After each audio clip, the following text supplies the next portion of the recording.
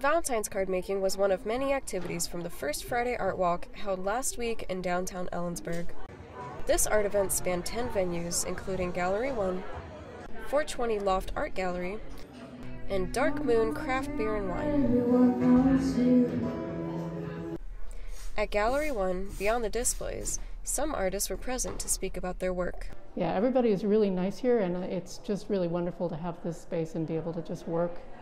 At 420 Loft Art Gallery, artist Joyful Enriquez exhibited her oil paintings of marine wildlife. Originally from Florida, the Art Walk was one of her first connections with the community.